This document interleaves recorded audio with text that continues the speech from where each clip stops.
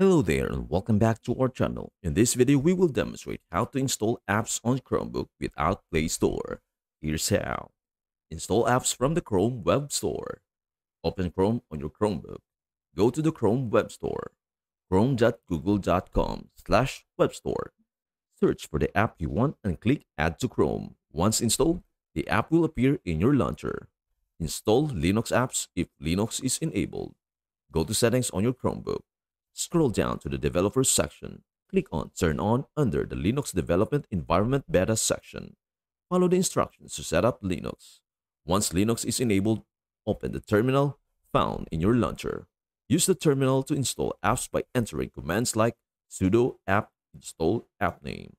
For example, install GIMP you'd run. After installation, you'll find the app in your app launcher. Sideload Android apps or developer mode.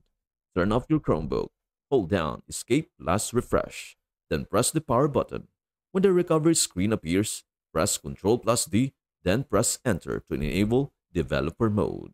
This will wipe your Chromebook, so make sure you have a backup. Once in developer mode, go to Settings, Developers, and turn on ADB debugging. Download the APK file of the Android app you want to sideload. Open the Files app and locate your APK. Double-click the APK file to install it. After installation, the app will appear in your launcher.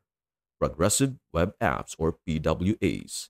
Go to the website you want to install. Example, Twitter, YouTube. Click the three dots in the top right corner of Chrome and look for an option like Install or Add to Home Screen. This will install the PWA, which can be launched like a regular app from your app launcher. Install apps via Crostini Advanced. Enable Crostini in Settings. Linux. Install any Linux apps using terminal commands. Example, sudo apt install. That's it. Thanks for watching. Don't forget to like, subscribe, and comment below for more tutorials on your favorite apps. Happy exploring!